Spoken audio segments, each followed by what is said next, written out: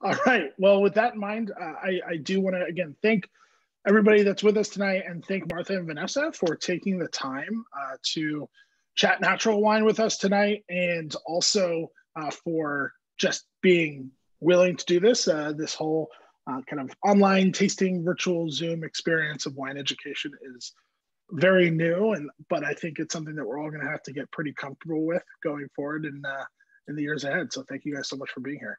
Yeah, thanks for having me. It's really fun, the online wine thing. I mean, you actually get to have a little longer format discussion, and I like nerding out about wine. And sometimes when you're in a big tasting and it's loud, you end up, just talking about more of the birds and like the birds and the weather and I don't know what else, but it's fun to dive in. Yeah. Well, I want to give you guys a full chance to kind of introduce yourselves, introduce the wineries, and just kind of before we do that, I do want to frame tonight, like we're talking about natural wine, which is a subject I've actually talked about with each of you individually, and we've had really great conversations, which is exactly why you were the first two that came to mind for us to do this with, so because. Sweet. Well, it's funny. The first podcast I did at Winester was actually with Shant over at Le Lune, and we had a great time. Lots of really engaging conversation. We didn't agree on everything, which was amazing. And then, like a month later, I'm hanging out with Aaron Cherney and Randy Feldman from Source and Sing, and they're like, "Yeah, we heard you got in a big argument with Shant about natural wines. Like, do you have it recorded somewhere?" I was like, "Wait, what are you talking about?" And they're like, "Yeah, like somebody told us that you guys got it." So I just want to preface this of I am not here to play devil's advocate. I'm not going to push back. I have had a revelation in the last year and a half around the world of natural wines, which Vanessa, I know you in particular and I have had a lot of talks about this. So yeah, I'm excited for tonight. I'm excited about these wines. And really tonight should be, if everybody at home has questions, submit them. Like, let's get the discussion going.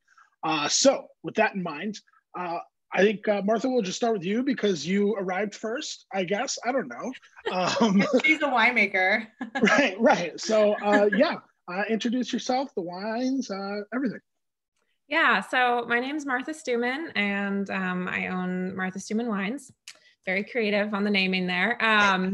I started making wine in 2006 when I went to right after I graduated undergrad and went to work on a farm in Italy, and they put me in the vineyard and the winery. And it was a really traditional farm. And so the way they made wine was very traditional, which is actually very, very, very similar to the way people make natural wine. So before kind of the industrialization of wine, natural wine, traditional wine, it was all the same. So and now I started my business in 2014. So that was my first vintage making wine for myself.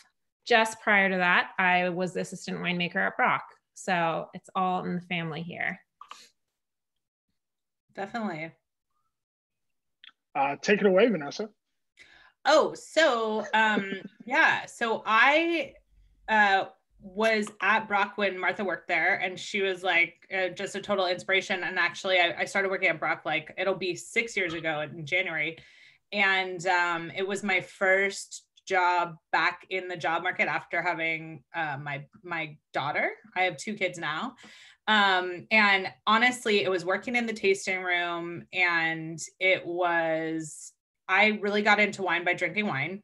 And my previous career before I had my daughter was in investment services. Basically, I did marketing for an investment advisory firm. It was totally soul sucking. I drank way too much crappy wine, but luckily I lived in the dog patch, and there was this wine bar called Yield Wine Bar. And at the time, this was 2012. So it's kind of a while ago. They called it not natural wine. They called it green wine. So I don't know if Martha remembers this little period where they called it green wine.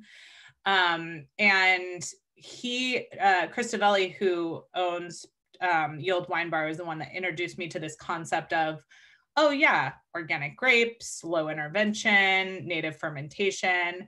And so from there, I just kept kind of exploring and drinking it. Fast forward to a few years later, I started my own business, doing wine gifts online that were actually supposed to be like natural wine gifts. And what's funny, it was right around the time Wine Star started.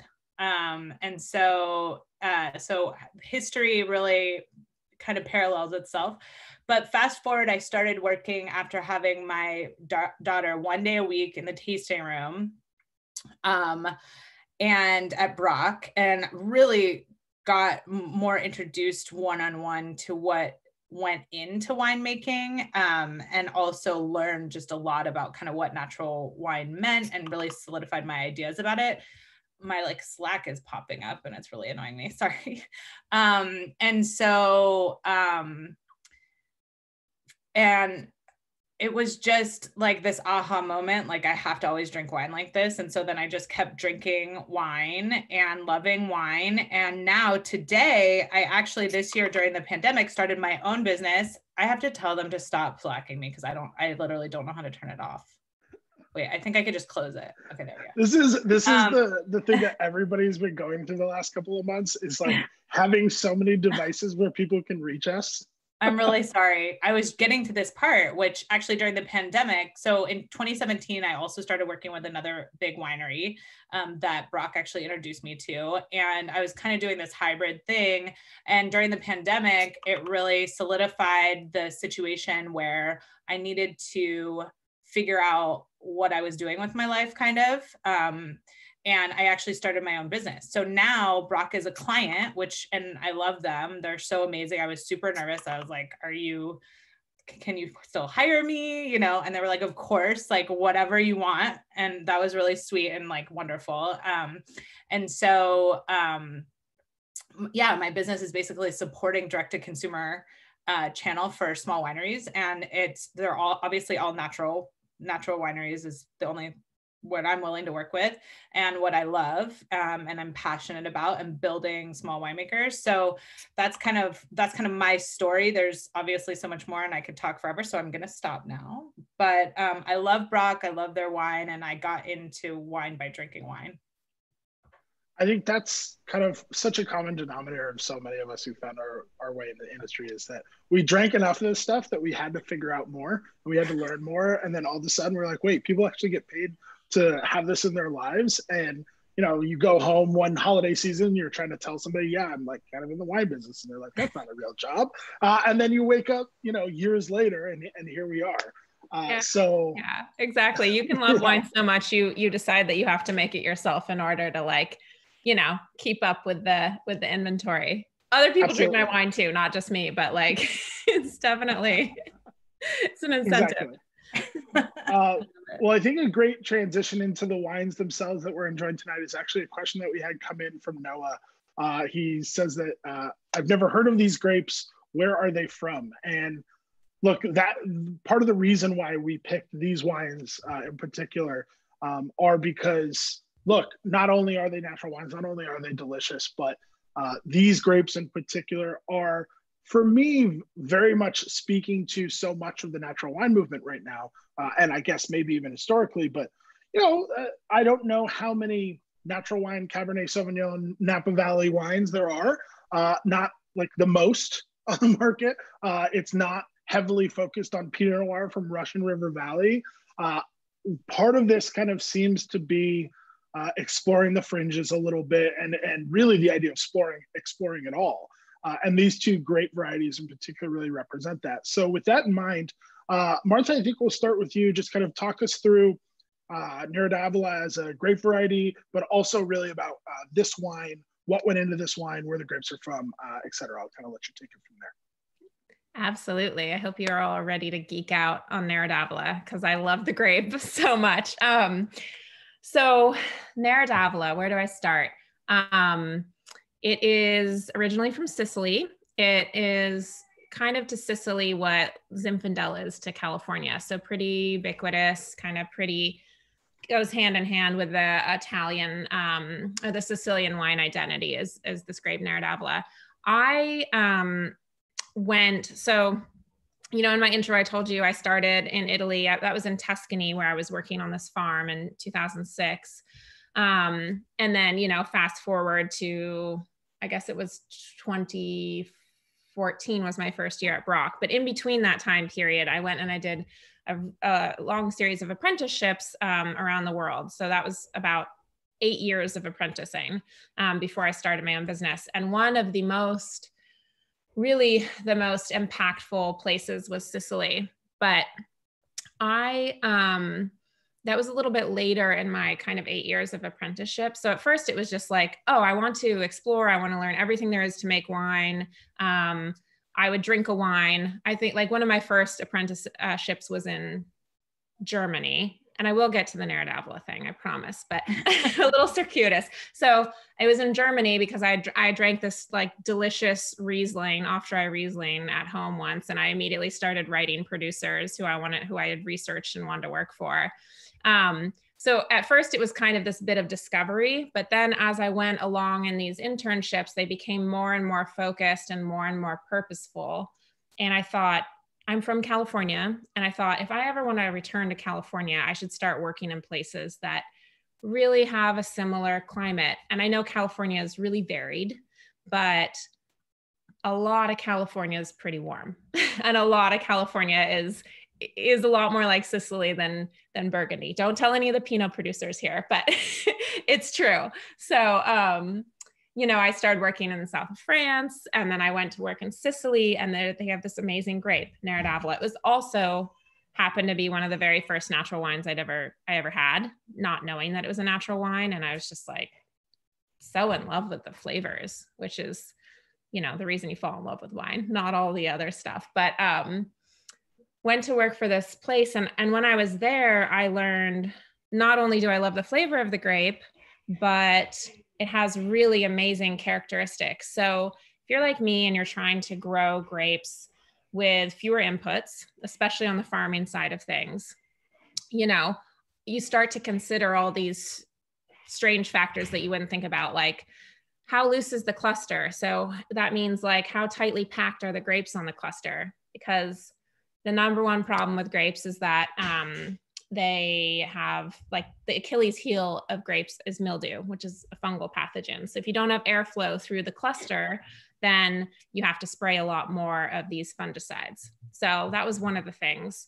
I also wanted to work in warmer parts of California, again, because there's less mildew pressure. So that's the main thing we have to spray against in a vineyard is mildew. And so if you're in an area where there's just the conditions are low, there's not a lot of like kind of 80-degree weather and humidity, then you're pretty in the clear. You know, you might have to do 1 or 2 applications of really like softer, much softer and kind of more natural chemistries. But so for me, I was like, okay, I need to be in a hot climate. What is a grape that I can grow there that won't just flab out, like that won't just like fall apart in the heat and will become like where all the acidity will go away and it just won't have this like vibrancy that I really look for in wine. So Neradavla fit the bill.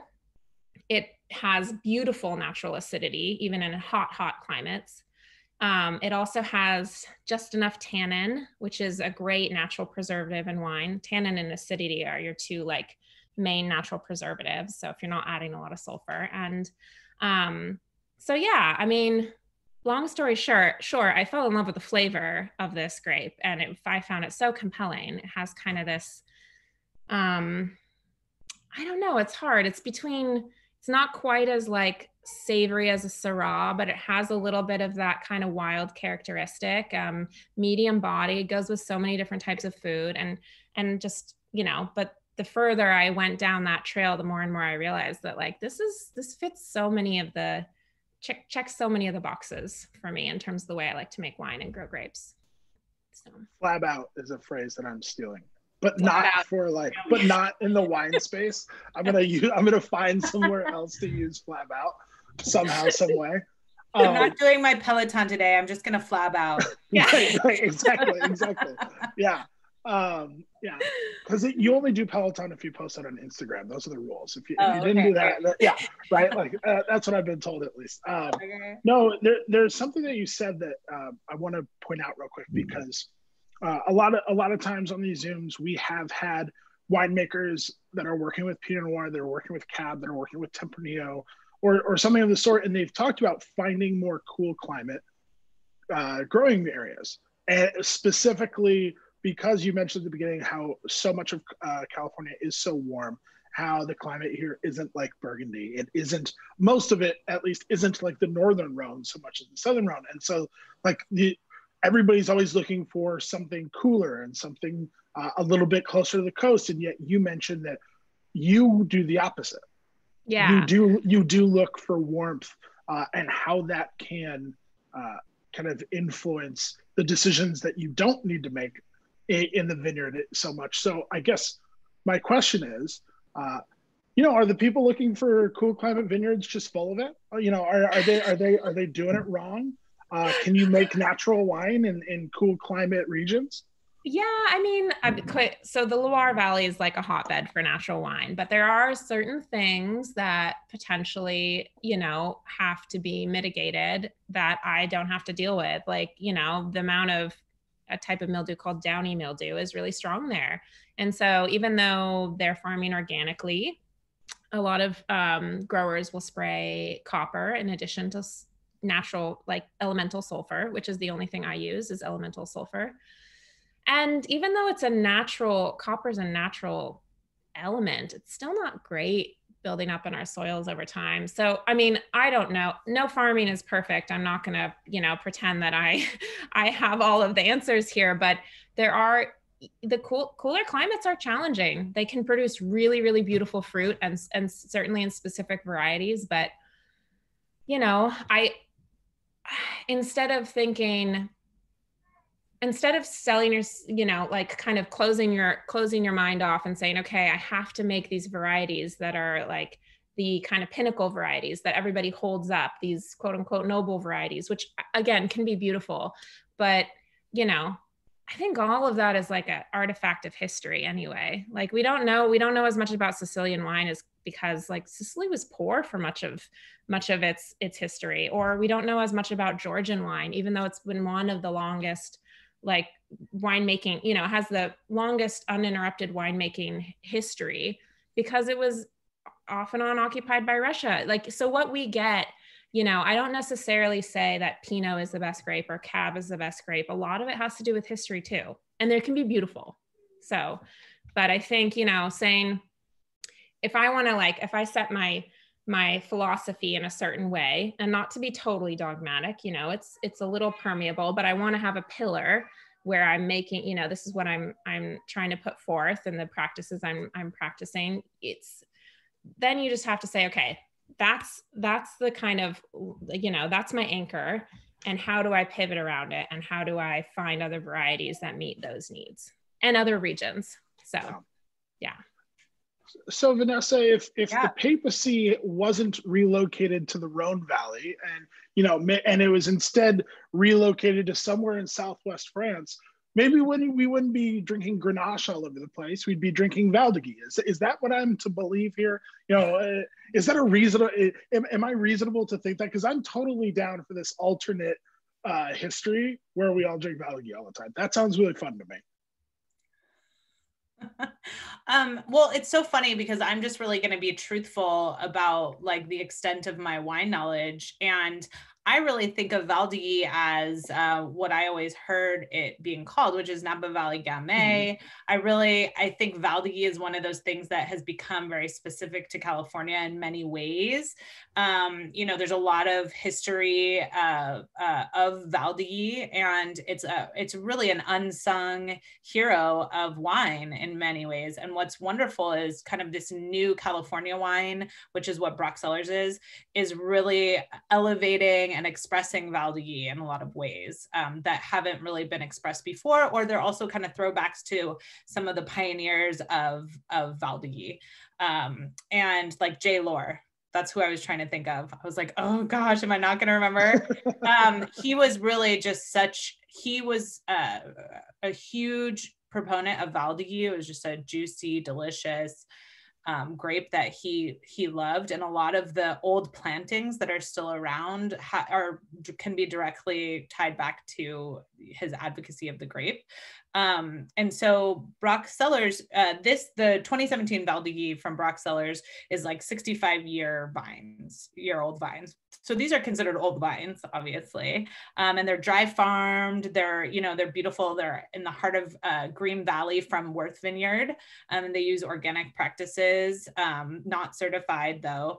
And it's a steep slope, really iron rich. So there's definitely some different things coming. It's not just a warm, flat land. And so you get different ripening of the grapes and that sort of thing.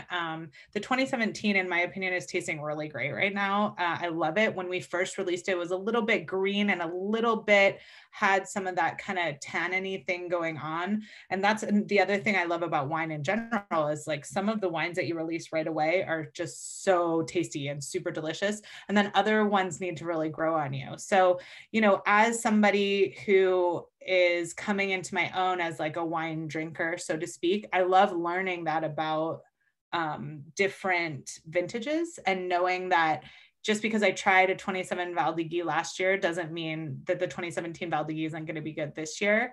And it's a really fun thing to do. So anytime you buy wine from WineStar, make sure you get a couple bottles, stick one in your cellar, drink one, a couple weeks after you get it, like let it mellow after it's been shipped, and try that game, because that's like one of my favorite things to do. So if you don't already do that, definitely try it. That's a recommendation of mine. And yeah, so Valdegui is just, it's a really interesting, cool grape that is very California these days. And you can find a lot of single varietal Valdeguis. It used to be used a lot as a blending grape because it had that juiciness, some, I think kind of in more of my basic days, when I was in the tasting room, I would talk about cherry Jolly Rancher as one of the tasting notes. But that was something that was very approachable to people. They were like, oh yeah, I taste that. Oh yeah, I get that. And so it's one of those wines that can be really nicely paired, especially with Thanksgiving meals, which I think is one reason why we're tasting these wines, because they do go really good with Thanksgiving, which is coming up.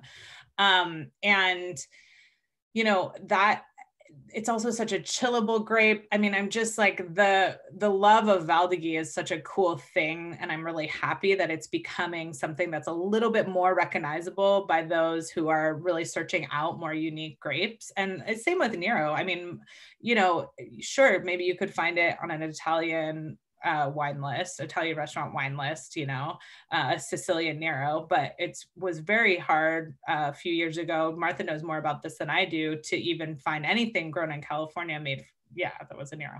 So, this is a very special wine, to have a Nero d'Avola, to have a Valdegui. These are very special, very rare. And you should think of it that way instead of being a disciple of Pinot Noir, which has now been so mass produced.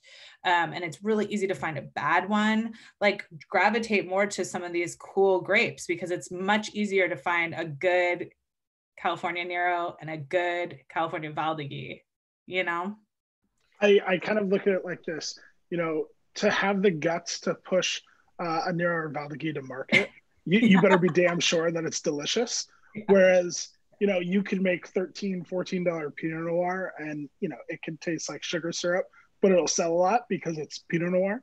So there's kind of like a little bit of a survival of the fittest of like just getting this grape to the market shows that, that there's belief in that wine enough that they would put it on the shelf.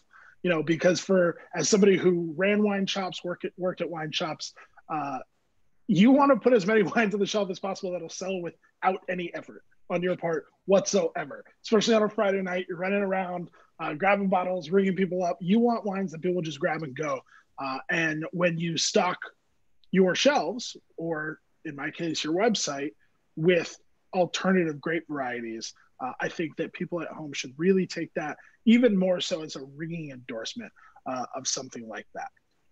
So we're talking about these incredible grape varieties that we I feel like every alternative grape variety in some way gets compared to, it's like Syrah and this meet somewhere in the middle. It's like, Syrah and Gamay meet in the middle. Syrah and Sangiovese meet in the middle, like because of all the different styles of Syrah. And we know that these great alternative grape varieties are heavily featured in the natural wine world and seen. I think we should take a step back and try our damnedest to define what natural wine is. It's I get this question when human beings used to hang out with each other socially. I would get this question all the time from my friends or my wife's friends. I get it from consumers all the time. When I do corporate tastings, I get asked about natural wine every single time because it's the most talked about segment of the wine industry, at least in my experience. And so we'll throw it back to Martha to start. If you had to somehow boil down your definition of what natural wine is to like a sentence or two. I know. It's like the elevator pitch of natural wine. Or at the very least, like what is the defining factor or factors that when you look at a wine for if you're making a wine and you feel comfortable calling it natural, what are the boxes that kind of have to be checked? Yeah. So I guess I could like give you a philosophical sentence and then I'll quickly go into the boxes. But I think the whole premise behind making natural wine is this idea of observing nature and really trying to understand it and working with it. And I think with other, more recent modern winemaking, the idea is to control things, to control nature, and to have a really consistent outcome. Whereas I think natural wine, the whole idea is to express time, place, site, diversity. So, and a diversity of flavors too. So that would be it. But, in terms of like kind of the check boxes is, at minimum grown with organic grapes. Some minimal inputs there in the vineyard. And then when you bring it into the winery, the grapes are fermented with ambient yeasts. So there's yeast on the grape skins, and then those start fermentation. And then when alcohol, gets to 2 or 3%, those die because they can't handle the high alcohol. And Saccharomyces in the cellar, kind of like if you have a sourdough starter, falls into the fermentation and ferments the rest. And then the other ideas are, very little to no sulfur. And if there is some sulfur dioxide added, that's the only preservative. So no adding powders to adjust the juice and the flavor, and no, adding powders to remove, fine out certain things. So yeah. And for me, I think about it as if I'd been drinking bottled water my whole life, and then I realized that I could turn on a faucet and have the most delicious, clean spring water, I'd be like, why was I paying for bottled water the whole time? I feel that way with natural winemaking, where it's like, the grape is a little winemaking kit. It has all the things it needs to make wine. Why are we adding and subtracting? And I don't know. After a while, you mix the paint so much, you just make brown. I like both of those last two analogies. Is there anything there for you, Vanessa, that you would add or subtract? I mean, look, and no judgment to everybody. This is part of why we do this, is because there are so many viewpoints on many things around the natural wine movement. I'm just curious if for you, there are also these kind of tenets, the baseline that needs to. Yeah. I mean, I think you actually nailed it earlier when you were talking about stocking a wine shop and wanting to have the $14 bottle that someone could grab and go and know that, oh, this is fine, this will work. And that's not what natural winemakers do. They're not like, I'm going to go make a shit ton of money and be super rich because I'm making wine. That is not their goal. That's not what they're going to do. A lot of them are very much artists. They're all scientists. You have to be a scientist. Martha alluded to it, talking about the yeasts and things that it's hard for us to even understand because she's a scientist. And you have to be super curious and interested in these different grapes. And there's so many wineries that produce natural wine that do not produce the same wine year after year, for the very reason that they don't do anything to manipulate the wine to like a, you know, artificial level. And so if a wine is not right, or if the grapes don't look right, they won't make it, you know? And that's kind of like one of those things that's amazing. And then also they're always looking to do different things. And this is just from my experience watching and being in the industry and seeing the different natural winemakers that I really admire and who I love, and the wines that I love drinking. This is my observation of what I've seen of what they do and how they do it. And each vintage is gonna always have some variation to it, because our climate varies from vintage to vintage. The time that you pick varies from vintage to vintage. You know, the different things that are happening with the sun and the soil and everything else varies. Also winemaking techniques. So a lot of natural winemakers, because they're not putting chemicals in their wine, they use a lot of different techniques, different vessels, as ways to manipulate the wine, but in a lower intervention way. So it's not actually transitioning the juice in a chemical way exactly. Again, I'm not a scientist, but they, you know, they'll use stainless steel so it doesn't impart a lot of flavor into the wine, or they'll use like a certain type of oak that might impart a certain neutrality or flavor, you know?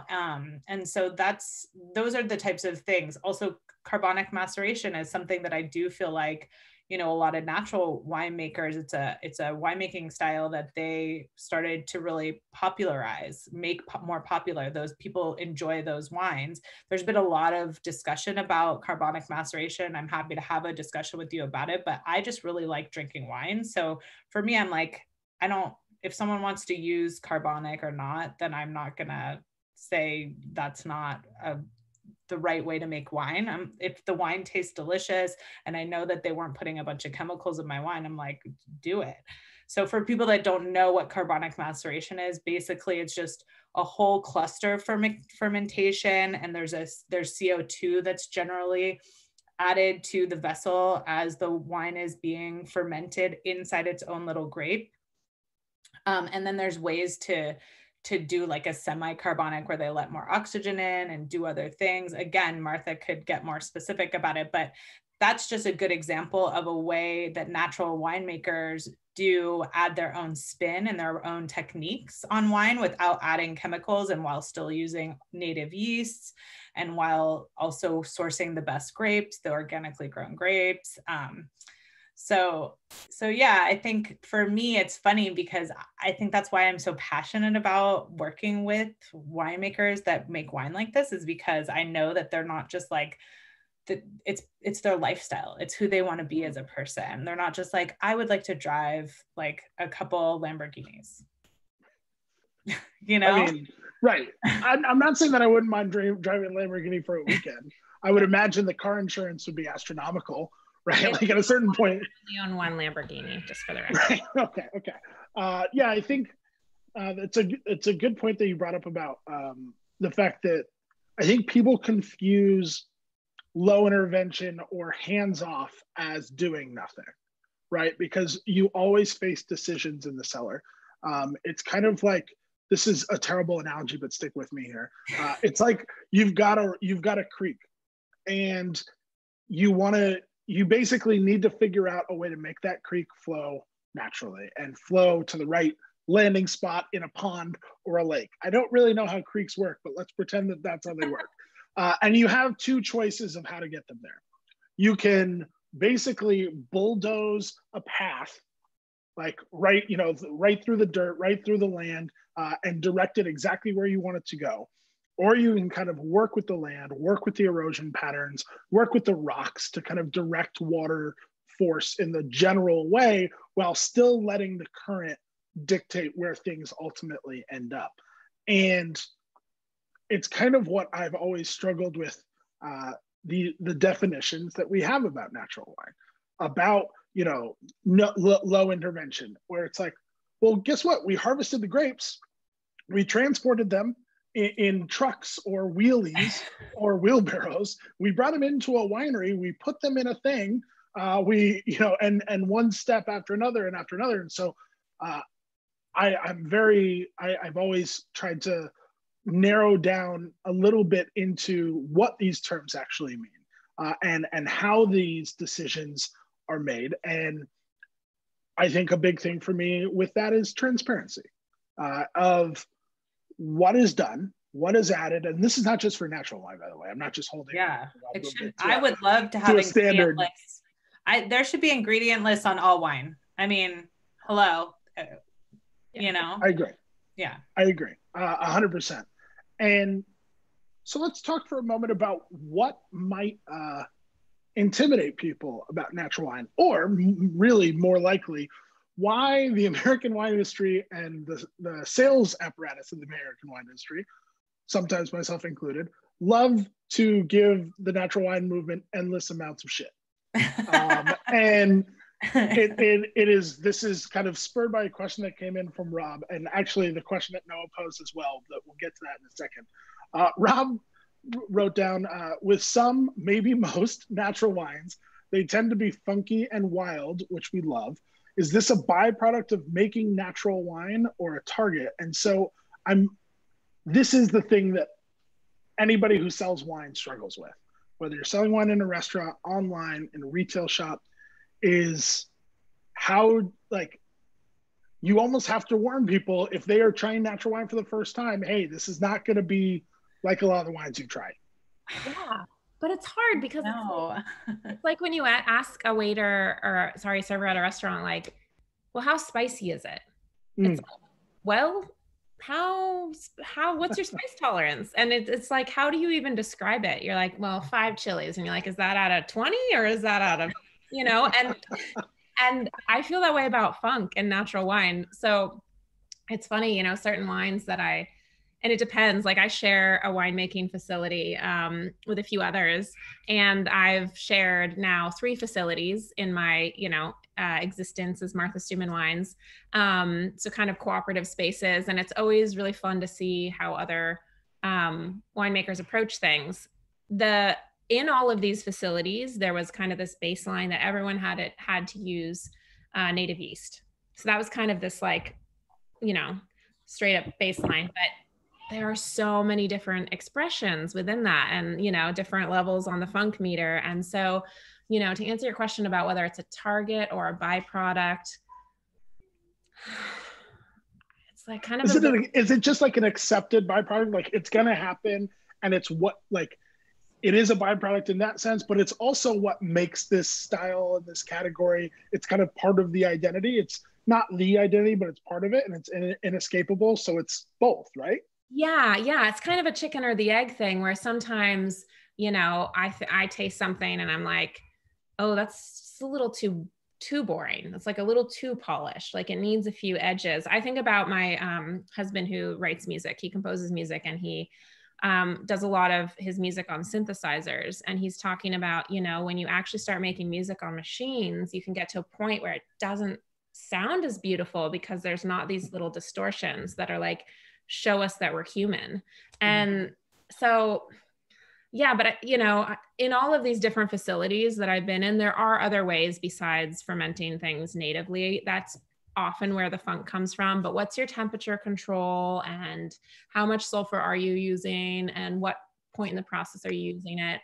Are you filtering? I do filter some of my wines, which I think the, like, strict dogmatic natural wine police would kick me out of the group for, but not all of them. But anyway, it's like, the funk is, when you make natural wines too, you have to accept that, like, with more conventional wines, you kind of freeze the frame when it's going into bottle. But with natural wines, you don't do that. That the wine's been developing and it's living, and you're leaving all of this microbiology in the wine before it goes into bottle. And so, it kind of lives beyond you when you send it out into the world. And so you don't always know, even, like, it may taste very, very clean, and it might get a little more funky, and maybe it ends up being more delicious that way too. So it's hard. I think part of what, especially older, generally men in the wine sales industry, have struggled with is the idea of wine flaws, right? And there are certain things that we have defined as a flaw in a wine. I mean, first of all, the big one is like cork taint, TCA. You open up a bottle and it smells like wet cardboard, or possibly even worse than that, which to me, I don't know what could be worse than wet cardboard. It literally haunts my dreams. But so there are certain things like that where something happened, very specific, and then you have other things like Brett, like VA, and the like, and and mousiness, and so we all have different tolerances. Oh, no! We all have different tolerances for flaws, right?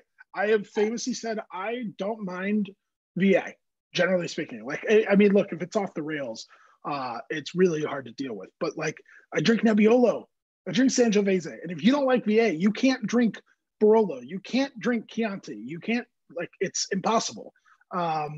And Brett, kind of the same thing. If you want to drink Syrah from the Northern Rhone, you better kind of be okay with a little bit of Brett.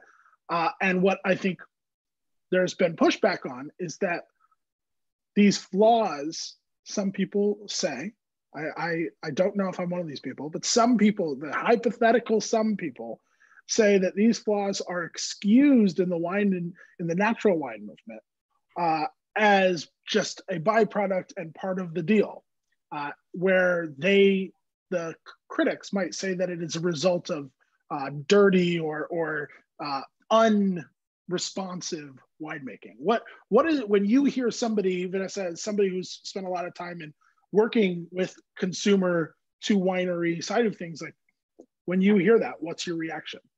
I mean, so I think it's just like with other things in this world, is you cannot judge natural wine by the most extreme examples of it. So there's a lot of kind of, as you would describe, like funky wines that are not like super delicious. I've had lots of them and honestly enjoyed the experience because I'm like, oh, that's weird. They made it like this and it's kind of okay. Unfortunately, like as I get older, I get really sensitive to mouse. So mouse does like really destroy a wine for me, which is super unfortunate, which is why I kind of was like, oh no. And the 0-0 wine movement, which we haven't really talked about more, because there's that very extreme dogmatic 0-0 wine, which is essentially nothing in, nothing out is how they describe it. So to kind of harken back to what you were saying about picking the grapes and driving them to the winery and like, how can you say it's low intervention because you're doing all this stuff? Well, people talk about 0-0. How can you really say nothing in, nothing out when you're like doing all this stuff? But I'm kind of digressing. So the 0-0 is like the far edge of the natural wine where they're just really dogmatic. And if there's mouse in the house, they do nothing about it. And like, I think if you inch back into natural winemakers who still like really want to make sure that their wine is palatable and delicious and amazing, like Broc, like Martha, there's choices that are made in the cellar about adding a small trace amount of sulfur. I mean, we're talking about super minimal, and there, especially in the past like 5-7 years, there's been a lot of discussion about the amount of sulfur added to wine, and the natural winemakers that do add sulfur tend to add such a little amount in comparison to winemakers that are making wine for money. Or even like dried fruit, cereal. Like yeah, exactly. Dried fruit, totally. Dried apricots. Don't even talk to me about sulfur, right? But Martha really brought up a great point about natural wine, and what's amazing is that it is a living organism in the bottle. So we enjoyed a Sangiovese that was from Borraccio in Australia. When we opened that up and enjoyed that together, you and me, William, we both were like, what? Our mind was blown. It was so obvious that this wine had been just living there in that bottle, just like a slight effervescence, which would totally be considered a flaw, right? Yeah. By normal, I guess, sommeliers or whatever. And I don't even know what the terms are anymore, but for us, it was so enjoyable. And you have had so many wines and you were like, this is good, and I come into certain wines with more skepticism than others. And look, I do the same thing on the other side of things. Like, all these blockbuster cult Napa cabs, they do nothing for me. And I come to them with possibly even more skepticism, but you're right there. And I think this is a point that you were kind of getting to earlier that I think is really interesting. We, as industry people, we are very much able to differentiate between wines that we find just really fascinating and really interesting, whether they're delicious or not. And then we have wines that, whether they're fascinating and interesting or not, are just damn delicious. I'm skeptical that right now, I think this will change. The general wine drinking public is at a point where they are going to spend $25 plus on a bottle of wine, open it, find it really fascinating, but not necessarily delicious, and be super happy. That's my concern, right? Yeah. So sorry, Martha, to cut you off, but it's super interesting because Winester, your audience is really not the audience that just wants a bargain bottle. They are definitely more, I don't want to use the term sophisticated, but they're more curious. They want to try different things. And that's one of the things that has been your kind of guiding light in a lot of ways with Winester, is actually showcasing some of these more interesting different wines, but you obviously are a gatekeeper and making sure that they taste great, and that someone who might not be as used to certain types of intrigue won't actually be super turned off by any of the bottles that you provide. Like, that's the whole service of Winester. And it's really, obviously, it's very elemental in the Nero and the Val d'Agui. So the Nero from Martha and the Val d'Agui from Broc, these are both super approachable, like delicious wines. No one's going to be like, this wine is terrible. You know, everyone's going to enjoy it. And it's just like almost icing on the cake that it's a natural wine. Yeah. I think it was Martha when Loren still worked with you, where we were talking about the post-fermentation white, and I was like, look, I love it, and a lot of our customers love it, but it's a 50-50 split, which is totally fine, because people would always be writing in like, oh my God, there's sediment. Is something wrong with the bottle? And what is great about having a customer base, whether you're a restaurant, a retailer, whatever you are, where you have a customer base that brings those questions to you, is you have a chance to use that as an educational moment of being like, actually, you know, X, Y, and Z about sediment. Actually, this wine might taste this way because of this. And that's what I really, really enjoyed about having the chance to kind of really be on the ground floor and like see what people are saying about these wines. Yeah, which is awesome. And that actually was really good feedback for me. I ended up filtering it the next year because I was curious. I was like, okay, yeah, it does. I mean, the sediment doesn't bother me. It doesn't like turn me off in any way. There's a grape in it, you know, the Muscat grape just happens to be kind of a cloudier grape and it doesn't really settle out as nicely. But I filtered it and it was a totally different expression.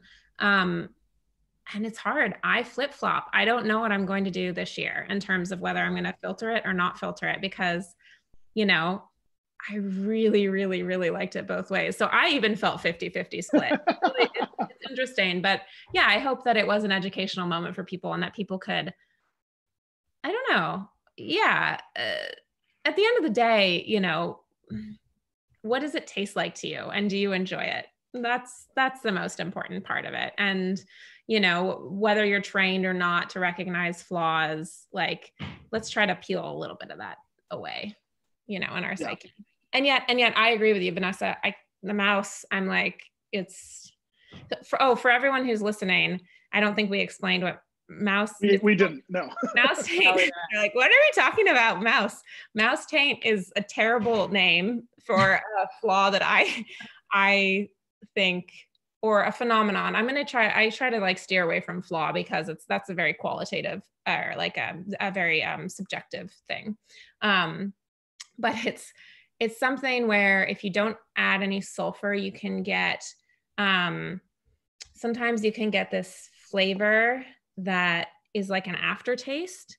It's actually really crazy, not to get super like nerdy scientific on you again, but Please do. It's the way, so mouse, you can't smell it. And wine is acidic, so it has a lower pH. And when you put it in your mouth, your saliva actually raises the pH and it liberates, it like makes this aroma volatile. So it like liberates this aroma in your mouth. So some people can't taste it depending on how acidic your saliva is or not, which is crazy. So anyway, but it tastes kind of like, for me, it tastes kind of like rancid hazelnuts or like weird, gross cereal, like really rotten cereal or something. I don't know. People say it tastes like mouse cage, which is where the name came from. Yeah, I have a very specific callback. It's rancid grape nuts cereal. 100% from my childhood. I have that like locked in my brain. My dad was not the best with like, I don't think he's on here tonight, so I can say this. He had a really bad habit with like leaving the cereal in the cabinet for just months and months and possibly years and years. But yeah, rancid grape nuts is kind of my callback for mouse. We've got about 5 minutes left, and there are 2 more questions that I want to make sure that I ask you guys. And one of them is from Noah in the chat. He thanks all of us for being here. Thank you, Noah, for being here. I have a question. Is natural wine more healthy? Will I not get a hangover? I love this question because anytime people bring up natural wine, to me at least, they will bring up the wellness movement or idea. And so that I do not derail the final 5 minutes of this Zoom with just swearing and shouting, I will throw this. Let's start with you, Vanessa. Can you get hungover on natural wine, and is it healthy for you? Yes, you can get hungover on natural wine. Hello, people. How much are you drinking? It has alcohol in it, you know. Now, do I feel like I get less? Like sometimes if I drink like a full big glass of a big old cab that I know probably has a ton of sulfur and maybe some other gross stuff in it, do I get like a headache the next day, no matter what, no matter if I only had 1 glass? Probably. So I definitely feel like for me personally, I can drink more, or I can have as much as I want, and it's not as bad. But you know, it's really not about like the end effect. It's more about what we talked about before. Like, do you want to drink something made with organic grapes that doesn't have a bunch of additives? Or would you prefer to drink something that's like completely manipulative with commercial yeast added and ascorbic acid and like all that weird stuff? So that's fair. That answers, yeah. No, it totally does. It's kind of strange that we've gotten to a point where people say drinking alcohol, no matter the quantity, is good for you. Is there anything to that, Martha, that you would like to add about hangovers or wellness surrounding drinking natural wine?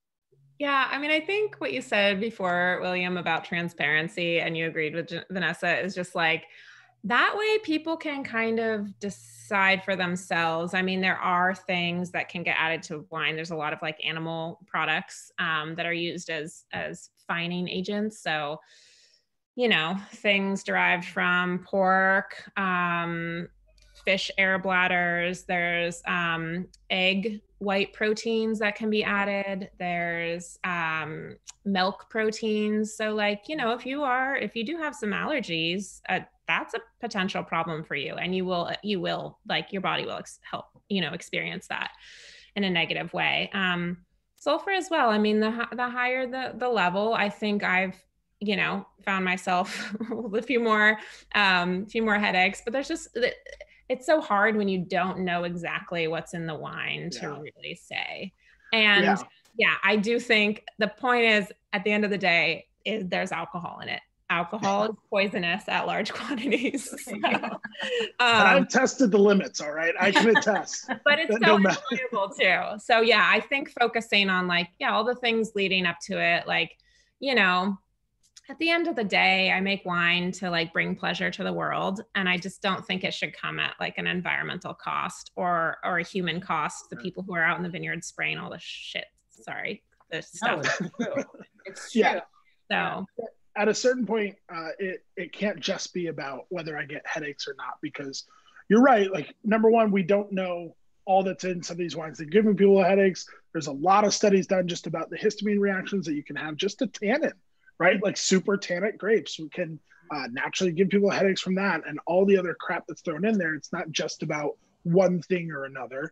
And also, since it's not a wellness product, it's about, like, to me, it's about finding and supporting certain kind of approaches to things you consume, and making sure that at least your dollar will not be the reason why they're not viable, right? So like for me, and this kind of ties into the last question, I am a monthly subscriber to Hayu Wine Farm. So I get one bottle a month, shipped twice a year. And I gotta be honest, those wines are super challenging for me. They really push the limits of like what I can handle, but they fascinate me. And everything that they're doing fascinates me. And I want to make sure that at the very least, when I say that I want to see more regenerative agriculture, when I want to see people pushing the limits with where they're farming and how they're farming, that my dollar backs that up.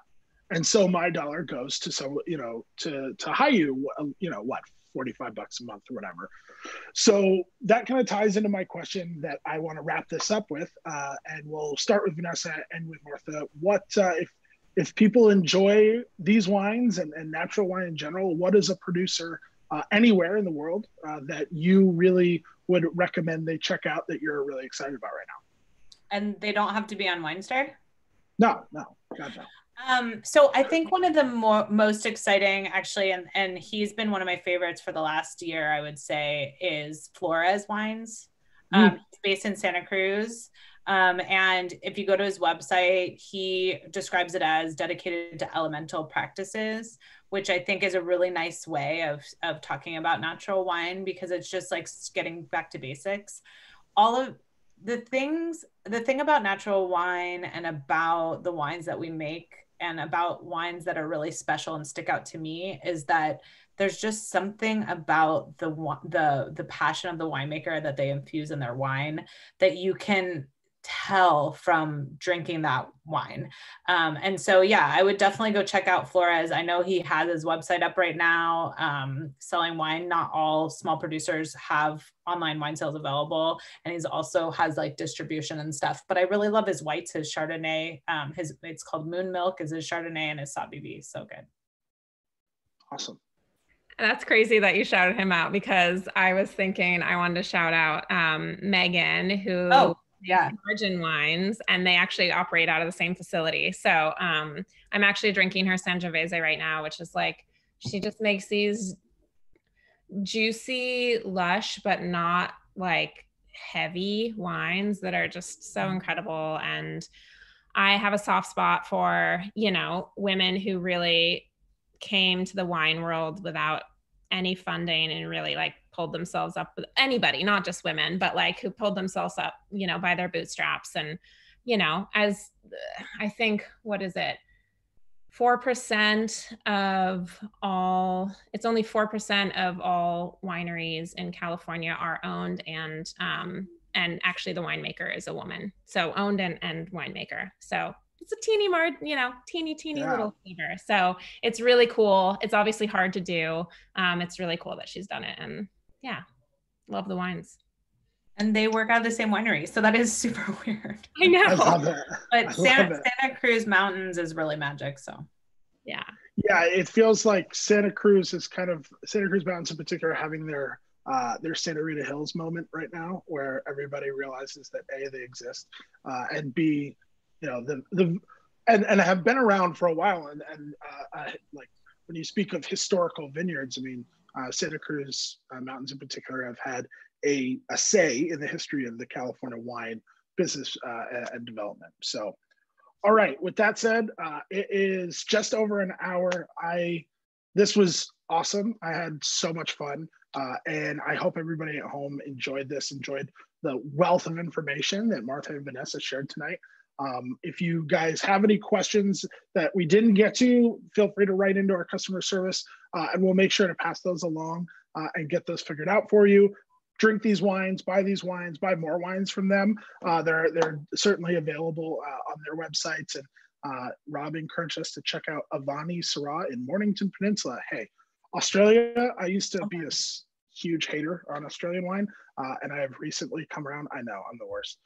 It was like, you know, you're like living in your New York. You're like, I only drink French and Italian wines, you know, like, and eventually you realize that you're just full of it. And there's a ton of really good wine coming from Australia. But anyways, with that in mind, thank you guys so much. I really appreciate you guys coming and joining us tonight. It was great. Of course. Thanks for having me. Bye. Good to see you. Take care, everybody. And I hope everybody who tunes in next week. We've got a couple more great wines for Red Blends of the New World. So we'll see you then. Take care. Awesome.